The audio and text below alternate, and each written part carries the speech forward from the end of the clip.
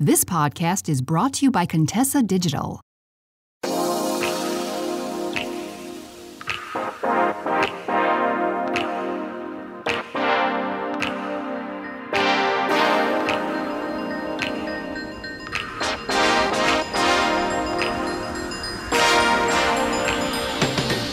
love, welcome back to Confidently Cherished, and today I wanted to talk to you about the struggles that modern women go through. And, I am not a fan of that saying the struggle is real, because although most of the time when people say it in like a joking manner, they don't think very much of it, but I truly believe that we speak our things into existence. And because of that, I'm a little hesitant of even using the word struggle in this podcast. The reason why I am using it in the title and in the content of the podcast itself is because I was inspired by another podcast, Awake with Jake. If you've never heard of it, Jake Woodward is a coach, teacher. He talks about masculine and feminine energy a lot. And he did a podcast episode several weeks ago about the modern struggles of men. So hearing his episode got me thinking about female struggles, and I kind of wanted to honor that, I truly believe in giving credit where credit is due. So I wanted to honor that by talking about 5 of the struggles for modern women when it comes to not just dating, but really just even existing in this world and finding peace. And after I talk about these 5, I want you to really continue the conversation with me over on Instagram and let me know what you think about these struggles and how they relate to you. So number 1 is the obsession with others. A lot of women are dealing with the struggle. And I do think this is actually a struggle. I think struggle is the right word for it. Dealing with the struggle of constantly having what other people do put on them. There's just in general the societal expectations of what it means to be a good girl, a good woman. And I'll get to that more in a second. But just things like, particularly on TikTok, I have seen so many videos about, why can't we have the relationships that our grandparents had? And, it comes from both sides. You see women posting about that, saying that they just want to find a man who wants to be disciplined and who wants to do the work and bring home a paycheck and provide for his family. And you see men posting, why can't modern women be like their grandmothers? They stayed in the house. Frankly, they put up with cheating and nonsense. And, they cooked and cleaned and made sure the kids were taken care of. Why can't modern women be like that? And, whenever I see these videos, I think about the fact that, one, women stayed in marriage just because they had to. If you were a woman, not that long ago, 50 years or so ago, if you were a woman, you couldn't have things like your own bank account. So, yeah, of course, women stayed in marriages because if they didn't, they'd be destitute. They'd be homeless, and also this idea of, a lot of these women who stayed in marriages, it's not like they actually made it easy for these husbands, like men who did go outside the home, who did behave badly. It's not like these women took it lying down. I'm just going to say, as a Black woman, and if this is true in your culture, that may be the case, but I can't speak for anybody else's culture. But as a Black woman, I know a lot of stories of older Black women who shot their husbands, beat their husbands with frying pans, all sorts of abusive things in retaliation for cheating. So it's not the idyllic situation by any means. I don't think men and women, I don't think if you really took the time to think about how things were, quote unquote, back in the day, that you would want those types of relationships.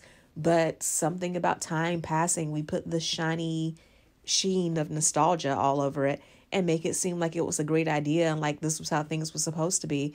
And no, like 9 times out of 10, like you look at a set of grandparents that you think were so great because you were young and you were a kid and you didn't know any better.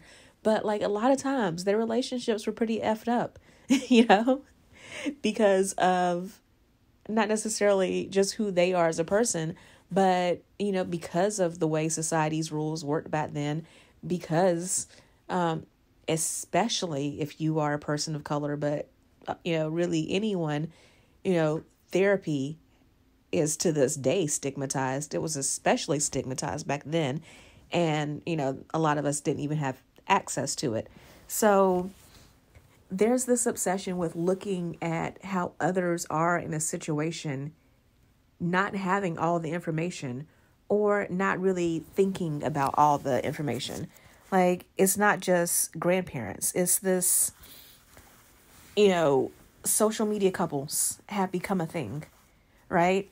There are these different couples who have large accounts on Instagram, Facebook, TikTok, YouTube, whatever your social media platform of choice is. And I so often see people commenting like, oh my goodness, goals. Where do you find a man like that? I wish I could have a relationship with that was like that. And thinking that this is what they should be looking up to. Thinking that, these relationships are perfect. Thinking that, if you're a woman, that you have to be like the woman in the video, dress like her, cook and clean like her, or have the attitude she has, whatever it is. There's something about her that you need to, in order to have the relationship of your dreams. And first of all, the whole thing with outward appearances. I grew up with a dad who's a minister. From time to time, he and my mom would counsel other couples, talk to them about their marriage struggles, help them work things out. So I learned at a very young age that there were people who seem very happy, in this case at church on Sunday, but like Monday through Saturday was hell in their lives, right? And now that I am a coach myself, I still get amazed sometimes by the women who walk through my digital door because, I coach online, I coach through Zoom, but, women come into my environment, they work with me. And when I meet them, I have some clients who are killing it, so they have these seemingly perfect lives and, check their social media. They have, it seems like they have everything. And, on both sides, I have, coached women who have everything but the man, quote unquote. So, once you start talking to them and once I start working with them, I realize that, they grew up with a lot of unhappy patterns, a lot of generational trauma, things that are keeping them from not just finding that romantic relationship, but also preventing them from really being happy with their relationships with family, with friends, with their careers, all of that as well. And, 85% of the women that I work with when they come to me are single, but, I work with some women who are in relationships that, including some of these women who are in some of these couples that you see on social media. And, everything seems glittery and gold on the outside, but, once they start talking about all the issues that exist in the relationship and even feeling this pressure to perform, this pressure to put on a show of a perfect relationship for the social media views, for the clicks, for the brand deals that they have, you start to understand that there's so much more beneath the surface of everyone we meet. Whether you meet them in a container of what I do for a living as a coach, or just the person that you meet on the street, or just the person who you started following on social media whose life seems okay. There's obviously going to be deeper things that they're not going to show on social media, but too often we get so caught up in that veneer, in that fantasy, that we don't want to think about that possibility, right? And it is a struggle for a lot of women in general, but particularly single women, to be bombarded with all these messages of, seeing couples and their families who've been married for 30, 40 years and being told that marriage is the way, when the couples who are telling you this may or may not be happy themselves. The number of unhappily married women I see pushing unmarried women to get married is ridiculous.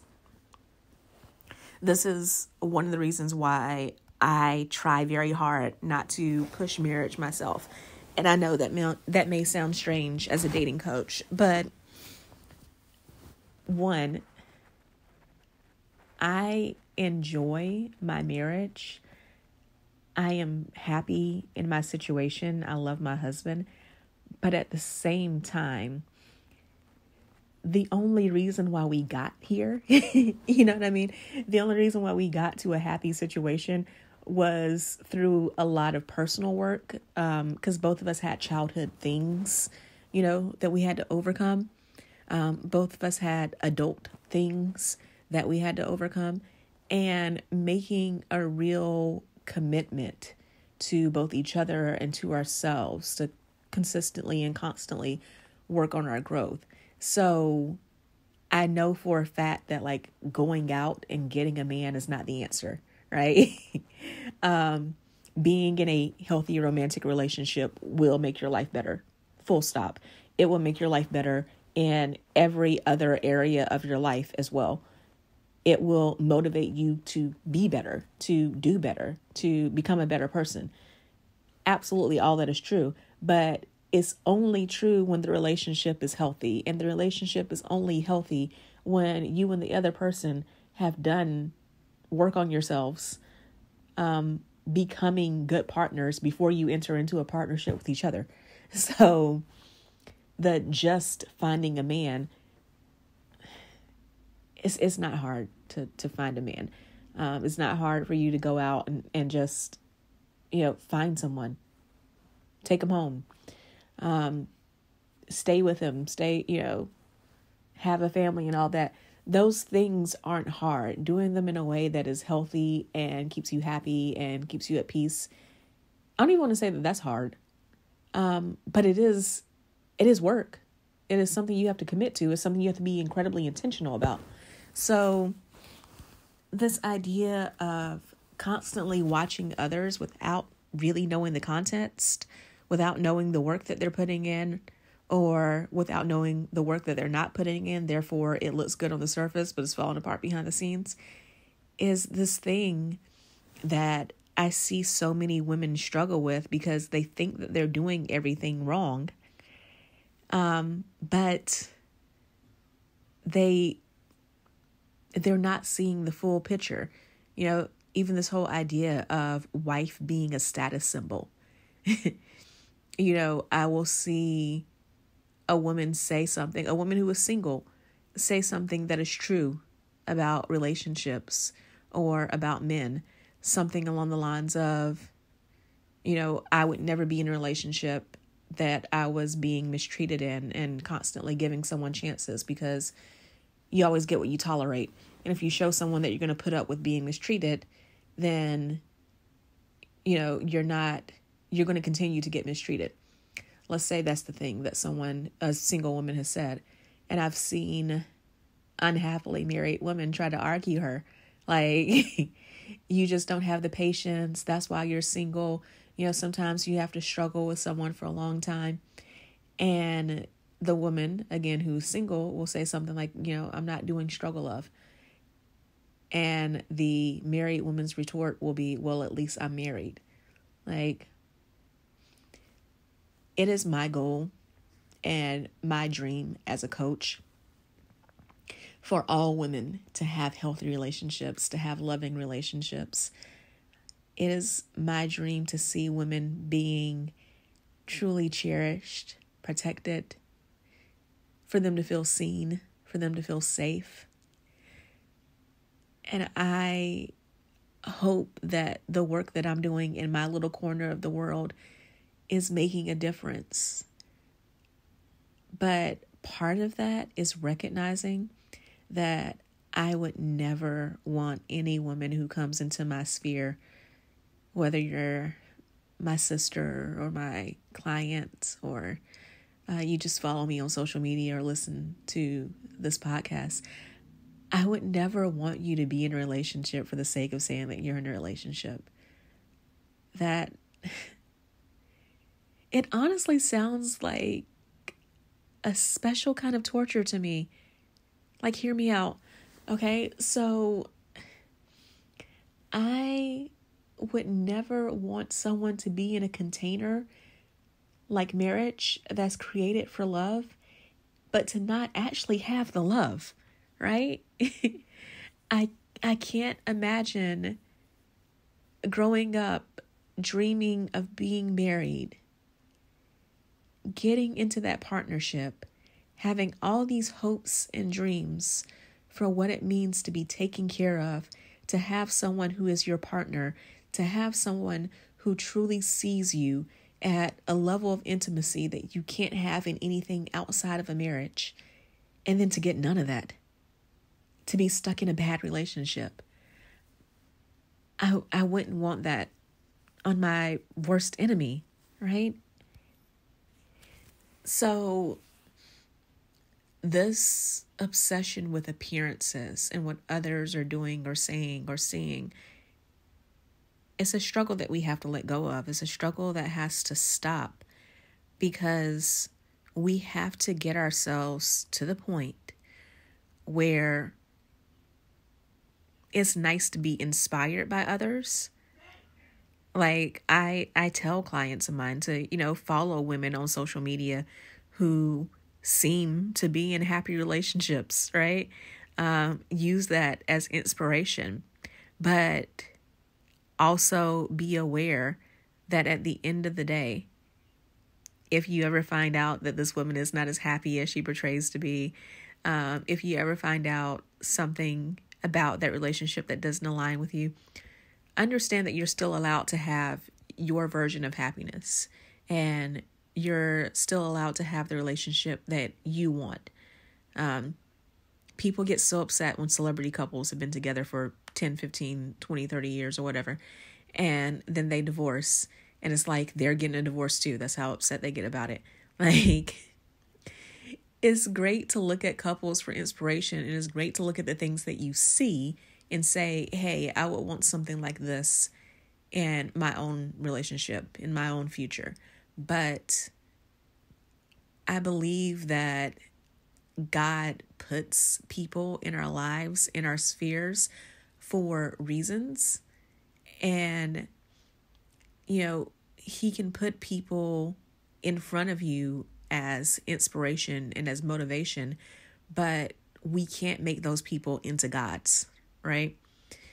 We have to understand that at the end of the day, they are humans too. So that is my first struggle with modern women. And it dovetails into my second one. And that is the idea of being the good girl. I feel like pretty much every woman I've ever known, at least, has always struggled with this idea. And either that they work so hard to be the good girl, and they become people pleasers, they become codependent, they end up in relationships that are unhealthy, or they grew up in an environment where they saw someone being, quote unquote, the good girl and being punished for it. So they work hard their entire lives to be the bad girl, to rebel, to leave people before they can get left, And this whole idea of being nice, being helpful, being the good girl is utter trash. Like, can I say that? It's trash. And here's why. You know, people talk about how like nice guys finish last. Nice girls finish last too. These are the women who, you know, end up in placeholder relationships. You know, they are with a man for months, years, maybe even marry the man, and he's struggling. So she does all the things to lift him up, to build his confidence, to build his self-esteem, to help him get better jobs, to help him get more educated. And I'm thinking about the line from the old Kanye West song where he talks about, you know, when you get on, he gonna leave your, you know, for a white girl. and yeah, something to that extent. Like, no matter what race she is the woman who expected more than you did. She's the woman who expected more, and not only did she expect more, she got more. You built her up, so you built him up so that he could go give all of that, all those benefits to another woman. I think about women who spend so much time people pleasing with their families that they don't end up in healthy relationships outside their families, period. They don't get married. They don't have long-term romantic relationships. They don't have friendships because they spend their entire lives catering to their mom's needs or their dad's needs, or, you know, someone else in the family that takes all the attention and takes all the life out of the family. Being a nice girl is often a breeding ground for resentment. I'm not saying don't be nice, right? Or actually, I am saying don't be nice. I want to clarify that. I'm not saying don't be a good person. But people can only love you at the level that you love yourself. So if you are not taking care of yourself, if you are not treating yourself well, you're not going to get that treatment from other people. I promise you that if you are the absolute sweetest to other people and you do everything that you can to make them happy, they will find other ways for you to make them happy. They're not going to find ways for you to be happy because they think you like that kind of treatment. They think that you like constantly doing for others, or they don't even care as long as their needs are getting met.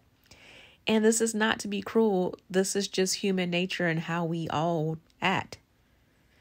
I guarantee you that you yourself, as you were listening to me right now, that you are the villain in someone's story. And maybe you intended to be the villain in someone's story. So, you know, good for you if that's the case. But there are plenty of instances in which you thought that you were cool with someone. You thought everything was okay. And this person is talking bad about you. And it's not because that you are a terrible person. It's because that person never made their needs known. They expected you to be a mind reader. You acted what you thought was the best way you could act. And it went against what they wanted out of the relationship. Doesn't make either person on either side wrong. It's just a matter of, especially as women, you know, we're taught to go along to get along, and we're not taught to really express our boundaries, our standards, our expectations. And when we don't express those, they get those boundaries, those standards, those expectations, they get unmet. Our needs and our wants, they get unmet. And because they get unmet, we oftentimes end up blaming other people and being upset with them for them not meeting our needs when we didn't know how to express them and how to ask for them in the first place. Which is why, again, I guarantee there's somebody out there, you are the villain in their story, no matter how nice you are. So we have to move away from this whole idea of being nice or being good. We have to take care of ourselves first. We have to take care of ourselves. We have to know what it is that we want in life. once we know what we want in life, we find people, we find our relationships that are in alignment with that. So if you reach a point in your personal development and personal growth journey where you're not in alignment with what your family wants and needs, maybe you set higher boundaries with them. You go low contact with them or no contact at all, even if that's what's necessary. And then you have the relationships you choose. So, the relationships in your career, what job you take, or if you own a business, whether or not to keep that business or to leave it and start something new, or your relationships with your friends, your relationships with romantic partners. And you only choose people who are aligned with the things that you want. Because this is not selfishness. This is not being uppity. This is not thinking that you are better than someone. It is a recognition that if you are in relationships with people who are aligned with you, your values, your desires, and how it is that you want to be loved, how it is that you want to be treated, that you will be happier and that these people will be happier as well, because they know that they can love you and treat you in the way in which you want to be loved and treated, and that you can do the same for them. Because when there's value alignment, when there's lifestyle alignment, then that's just easier. And then once you choose your circle, it is your obligation to be kind to everyone you encounter, everyone you surround yourself with, everyone you meet. And kindness involves compassion. It involves empathy. It involves being intentional about the way in which you say things. It does not involve lighting yourself on fire to keep other people warm. So, we deal with the struggles of keeping up with how others see things and react and say things. And we deal with the struggles of being the good girl. Another struggle that the modern woman is dealing with is this balance between our masculine energy and our feminine energy. Because as women, we have both masculine and feminine energy. Men do as well. And, for so long, we were taught to suppress anything that was masculine, right? So it was all about feminine energy, being soft, being pretty, not thinking, right? All of that stuff. And we moved out of the housewives era and feminism came along. And then we were told that everything that was feminine about us was bad, right? It was all about, I am woman, hear me roar. I can do anything a man can do. I can even do it better than a man. I need to be assertive. I need to take all this action and do all these things. And now, on social media, you hear a lot about hypergamy and soft life. And there's all this talk about getting back into your feminine and women being too masculine. And that's why they're single. And that's why you ain't got a man because you're so masculine. That type of talk. And I think a lot of it, honestly, comes from, every generation kind of flip-flops. They realize that certain things about their way of living don't work. So instead of being nuanced about it, they go to the next extreme. So I think a lot of the soft life talk now comes from the burnout that came with the feminist era. The idea that we could do anything, therefore we should do anything, and we should do everything, and we should work like 60 hours a week and all that craziness, and that never depend on a man means like never allow a man to do anything for you. So one of our struggles now as modern women is getting to the place where we have that balance. It's important for me to sometimes operate in my masculine energy, right? Because I'm a business owner. So being a business owner requires me to go out there, to take action, to aggressively pursue goals. It requires me to be a boss. I have an assistant. So,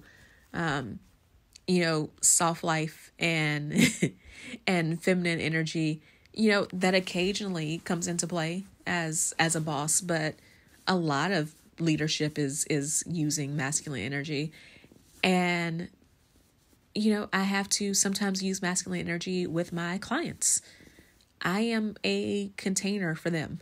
I am a safe space for them. That requires me to have a little bit of dominance when I'm talking to them. And it comes out of a place of love. And when I do it, I always keep my feminine energy in mind because I understand the importance of nurture as well. But that masculine energy has to be there, right? My feminine energy is also really important. Again, back with my clients, I have to have a nurturing energy with them sometimes. Like I have to balance those energies. As a woman, my feminine energy is just important as far as my self-care goes. As a business owner, creativity is feminine energy. So that's really important. Both these energies are incredibly vital, incredibly important, and they're also just as powerful as the other. I don't know why people refer to women as being the weaker sex or talk about feminine energy as if it's weak. It's incredibly powerful, especially when it's used correctly. But we keep going in these circles.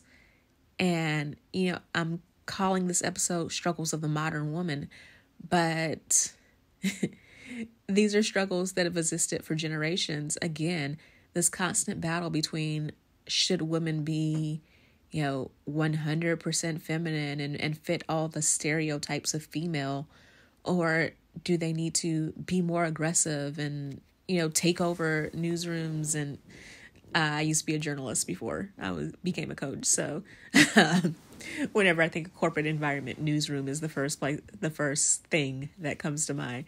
But newsrooms, corporate offices, politics, should women take over all these things and aggressively take over them and batter men down into submission, right? So it is a balance. And as a woman, really as a man as well, but, I mostly talk to women. So as a woman, it is really important for us to find that balance, to know when it's appropriate to dominate in your masculine and when it's appropriate to dominate in your feminine. But because we hear and see so many mixed messages on media in general, whether that's social media or the news, or even just the conversations that we're having with family and friends, finding that balance can take a while. It can take a lot of practice and a lot of intentional work. This brings me into point number 4, talking about work, the need to do it all. Again, we get so many mixed messages in our society. So there's the doing it all as we can do anything a man can do, therefore we should push and hustle and grind. And I don't believe in that. The older I get, the less I believe in hustle and grind culture, because I've even seen, I'm in my 30s, right? And I've even seen at my age, women who are my age and even myself deal with health issues that you would associate with someone who's much older. And a lot of it comes down to stress. A lot of it comes down to hustle and burnout. I've seen in my own life being, ridiculously sick because I was stressing myself out and burning myself out, and then making that intention to calm down, to cut people out of my life, to cut things out of my life, to do less, to breathe more. And all of a sudden being so much healthier, right? So there's this push for us as modern women to do it all from that point of having so much more masculine energy. And then also from that feminine side, from particularly the feminine energy trait of nurture, to back to what I was saying earlier, to be people pleasers, to be the good girl who's always there for everyone else. And, screw whether or not you actually need a moment to yourself every once in a while. Your mom, your cousin, your sister, your brother, your uncle, your friend, your coworker, someone else needs you right now. And therefore you must drop your needs and sabotage your own self to help other people. There is so much peace in learning to let things go. Sometimes you just have to drop it.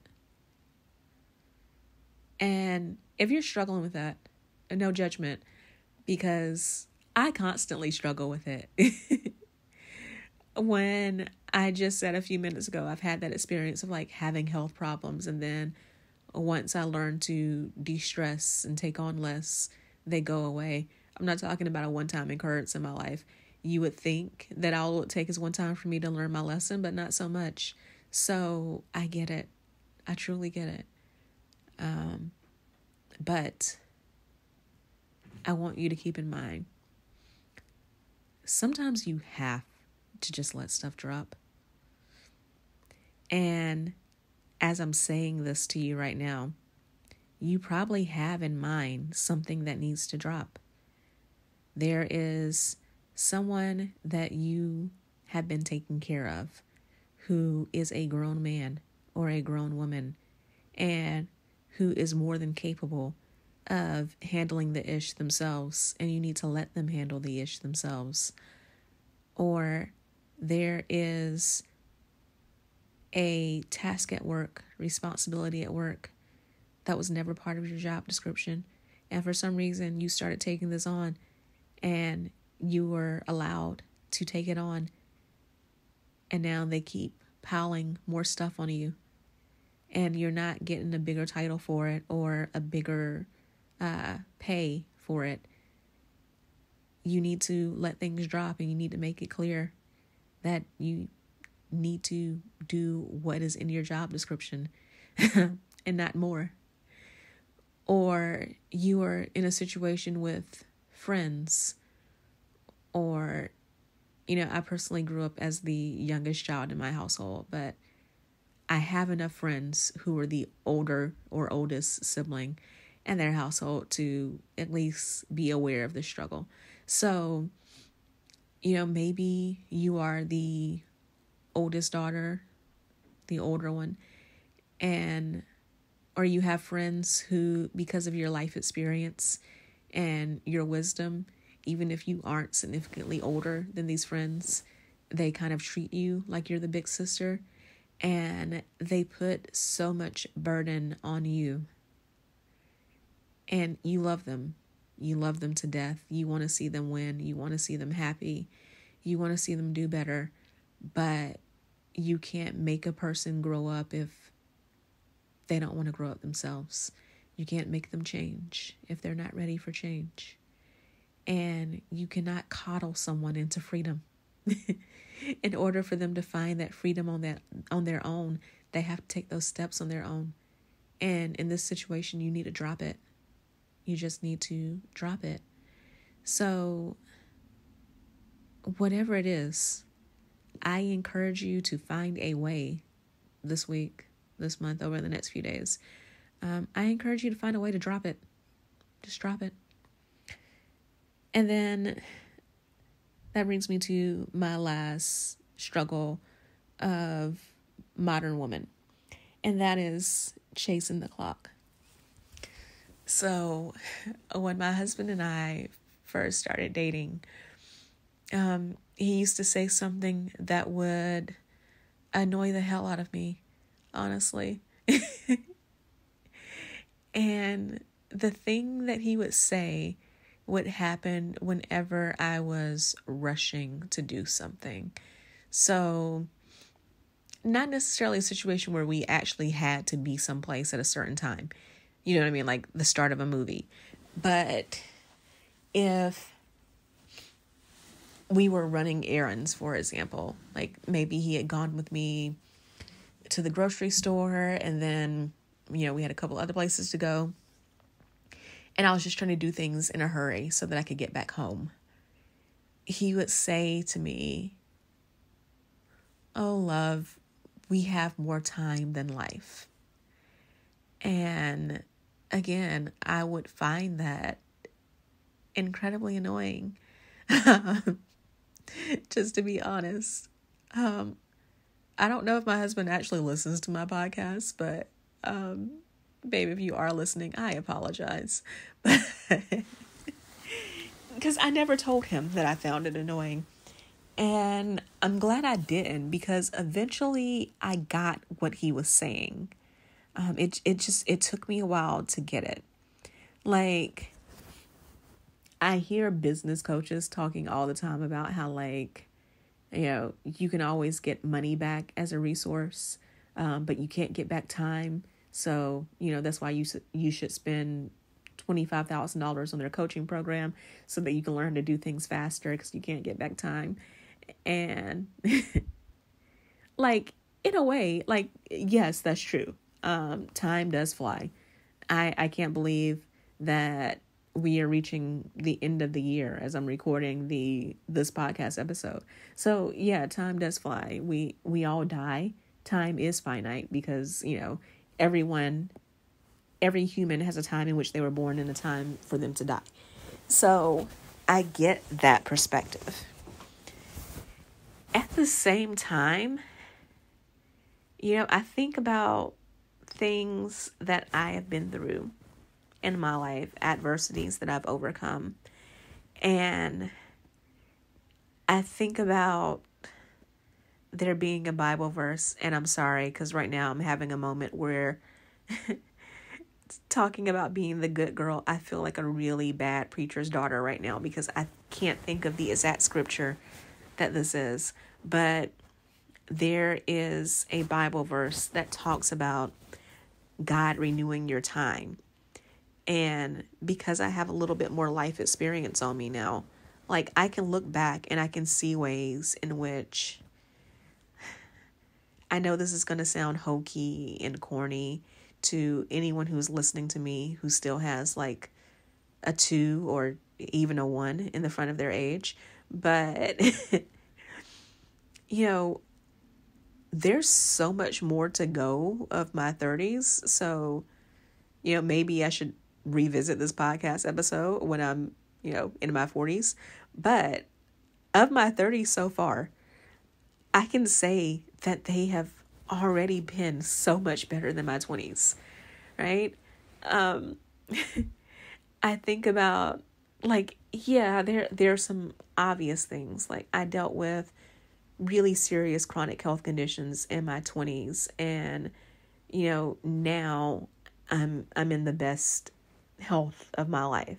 And my health has been getting better each day. So there's that obvious one. There's the quote unquote struggles of being single. Although, you know, honestly, I enjoyed my single season. I had a lot of great experiences, but like, by the time I got married, I was ready to be married. And being in that season now, I'm like, you know, I'm very content in this season of marriage. I have no desire to go back to my single season. You know, I think about friendships that I have and how, you know, the people that I am no longer friends with, the relationships that I let go of, and how, like, those were really good decisions, the relationships that I've gained. And then I think about the relationships that have been steady. You know, I have friends that I've been friends with since elementary school, friends that I've been friends with since middle school, since high school, since college, etc. And the people who have stayed in my life, they've stayed for a reason, and also my relationships with them are better and deeper. So there are so many ways in which I can say that my 30s are better than my 20s. And I say that to you because it is such a struggle of the modern woman to constantly chase the clock and timelines. You know, there's this whole idea of like, yeah, you know, go to college at 18, graduate at 22, get married at 23, first kid by 24 or 25, you know, and I legit have friends who have lived that life. As I think about it, I have friends who got their MRS. They got married right around the time they graduated college and had kids right away, and they're happy. They're living good lives. So I'm not downplaying that. At the same time, I also know women who didn't get married until much later and, had kids later. And by later, I can think of like family friends and all who didn't get married and have kids until their 40s, right? And they had great lives in the first half of their lives, and they're having great lives now in the second half, right? I can think of women who are happily single in their 40s or 50s and beyond. This is something I talk to some of my clients about making sure that if you want marriage, because let's be clear, like if a woman's coming to me, she typically wants marriage. And if a woman doesn't want marriage, that's fine. I've had women that I've worked with who kind of want more of an Oprah Stedman deal, or they are happily living the single life. And I've had women come to me with like navigating the conversations with their families, like, yo, by the way, I ain't never getting married. I ain't never having kids. I know you wanted a grandchild, but that's not happening. So I lost my train of thought for a second, guys. I'm sorry.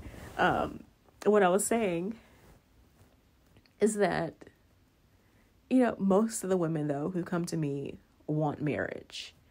And there's nothing wrong with wanting marriage, as long as you're understanding why it is that you want it.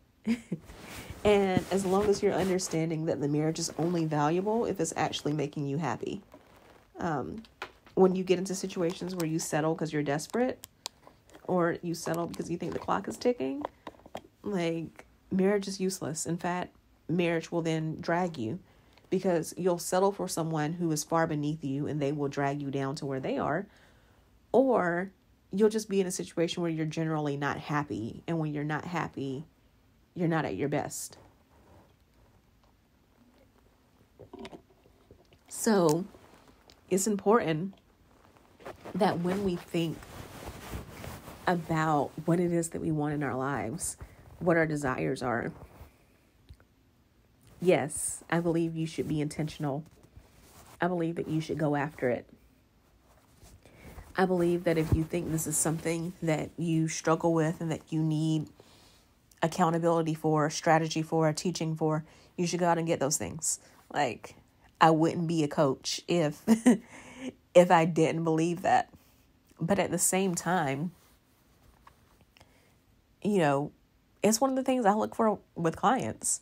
When a woman comes to me and says that she wants to get married and she needs help with finding the right man, or discerning the right man, or being the woman that she needs to be to attract the right man, I want to hear that her reasons for wanting to get married are about the legacy she wants to create, or about breaking generational curses and unhealthy generational patterns. Or I want to hear her talk about, how she believes that she could be a great partner to someone else, and how they could help improve her life as well. I don't really want to hear a woman talking so much about the clock is ticking. Like, yes, that can be a concern. Biology is a thing. So I totally understand that, like, the majority of women who come to me are going to be in their late 20s and early 30s. And a lot of that has to do with a desire to get married, a desire to have children, and fertility. But when that is the only thing you're concerned about, and it's all just about needing to, like, marry by 30 or die, or marry by 35 or bust, when that is your obsession, you're missing out on all the life that is happening around you. You're missing out on all the lessons you should be learning about relationships and about communication. You're missing out on all these beautiful moments that are happening in your life. You know, friends getting married, friends getting promotions, starting businesses. Not that you don't notice those things, but you're not fully present in those moments because all you can do is obsess over, oh, my friend's getting married. I wonder if there's going to be a good looking guy at the wedding. Like, you're so focused on that you're not really enjoying all the beautiful moments happening at said wedding. Chasing the clock is understandable given the way we're programmed by society, but it's not productive. It's not helpful. You know, if you're Christian like me, then you hear so much of Ecclesiastes and this whole thought of to everything that there's a season and how things come in their own time. And saying it is beautiful and poetic, but most people don't live it. People will say, yeah, things will happen when they're supposed to happen, but then they pray or meditate, go to the universe, insert your thing. And when they do so, they talk about like, oh yeah, I completely understand that everything happens in this time, but the time for this to happen needs to be next year because I'm sick of being lonely. That's not how it works. Like, that's not how any of this works, and it's not how you want it to work. I always trust that. Let me say it this way. When I think of some of the biggest things that I have accomplished, when I think of the biggest things that I have gotten that I desired, pretty much none of those things happened the way I expected them to happen. I didn't meet my husband the way that I expected it to happen.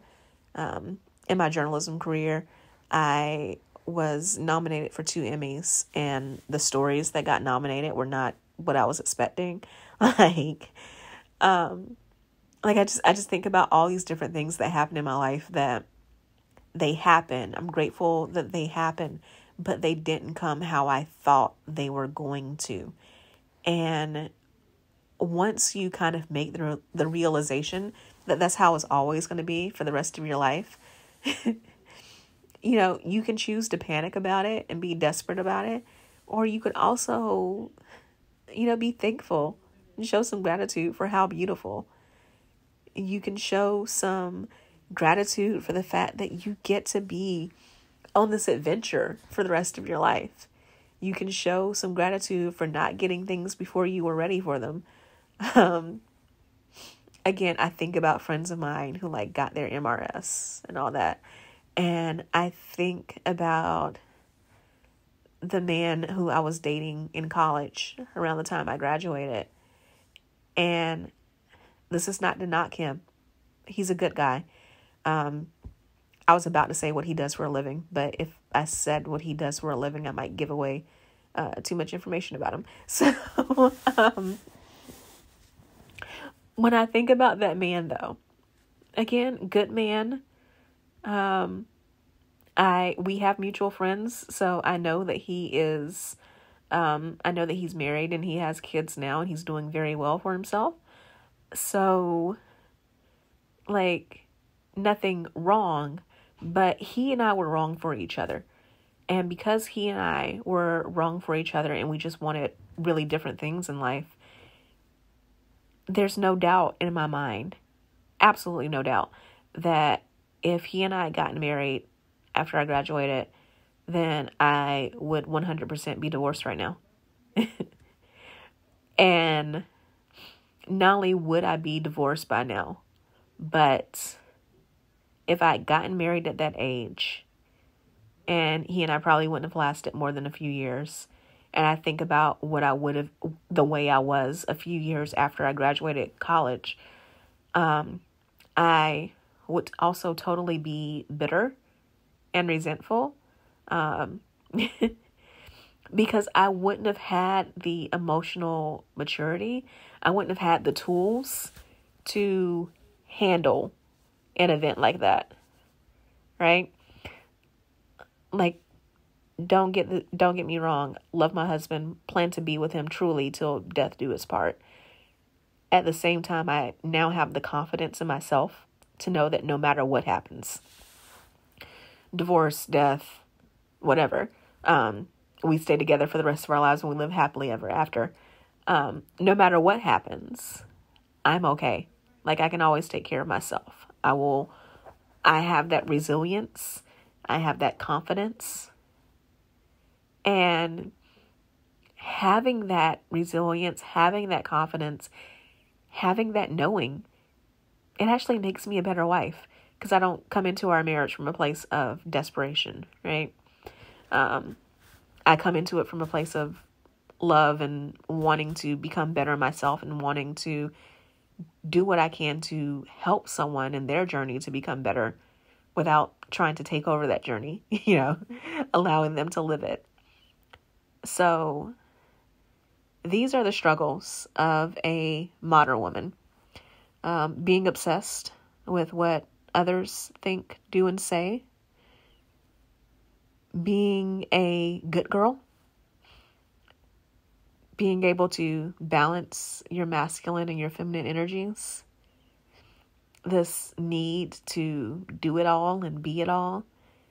And finally, this need to chase the clock and be hell-bent on allowing things to happen on certain timelines. Let me know what you think of these struggles. Are these actually struggles for you? Of the ones I listed, what do you struggle with the most? Let me know what you think. Follow me and comment on my Instagram. I am at Keisha Rice, KESHIARICE.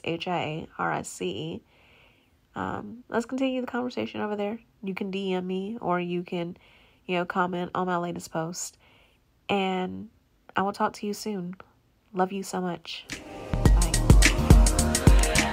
Hey there. So you made it all the way to the end of the episode, which means I have two things to say. One, thank you so much. I truly appreciate it. And two, you like me. You really like me. So I would appreciate it if you would show that like by subscribing to this podcast so that more people can hear about it and enjoy it as much as you do. And if you want to know more about any of the links that I mentioned on this episode or any guests that I've had, be sure to go to KeishaRice.com/links. That's KESHIARICE.com/links. I can't wait to talk to you again in the next episode. So see you then.